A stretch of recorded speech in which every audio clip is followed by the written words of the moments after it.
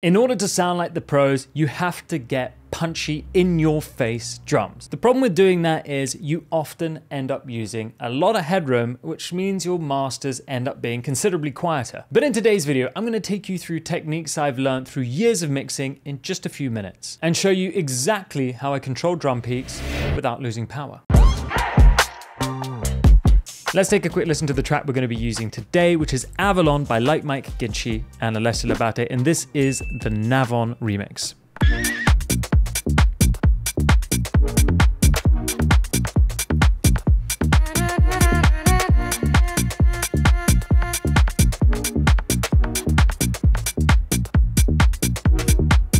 Now, as we can see and hear, this clap is very, very punchy.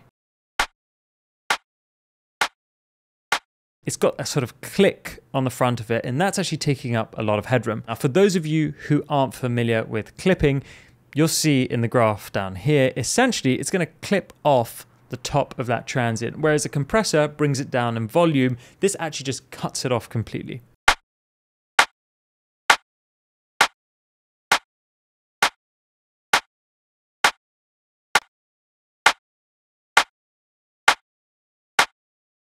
The clipper I'm using here is the standard clip by Sir Audio Tools. I do recommend everyone gets this. It's very cheap. I think it's like $20 and you'll use it all the time. Music producers, do you hate Dropbox? Well, Boombox is a new alternative built for musicians by musicians. Obviously, we offer the ability to store, organize, and share your files on an enterprise-grade encrypted network. But we also built features like timestamp text and voice notes. Better playback quality than any of the DSPs, stunning artist-branded shares, dedicated inboxes for receiving files, curated playlist creation, and access to a global network of talented musicians. Maybe it's time to check out Boombox.io, the new industry standard.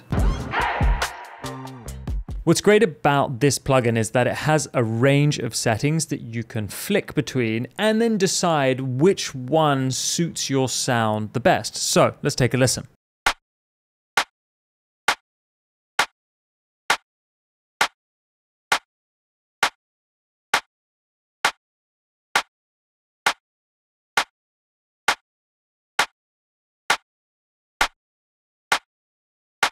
For me, the soft clip classic and the hard clip actually retain the most of the punch of the sound. Now, if you take a look at the meters, here on the left we have the input, on the right we have the output. We can see minus 405.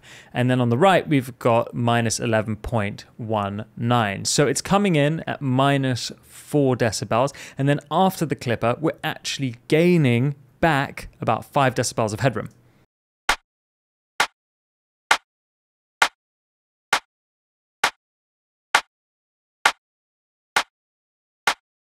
Now we are losing a bit of that punch and we are inducing a bit of distortion, but it adds a bit of flavor to the clap as well, and I think it's going to sit a lot better in the mix. I'm also going to add a little bit of gain here to make up for the volume that we've lost.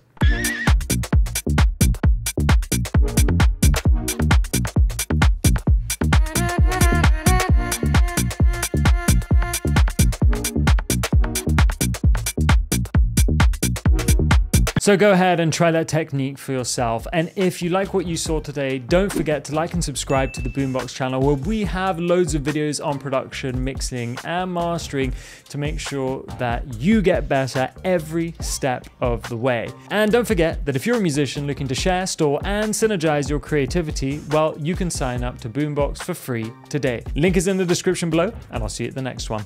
Peace!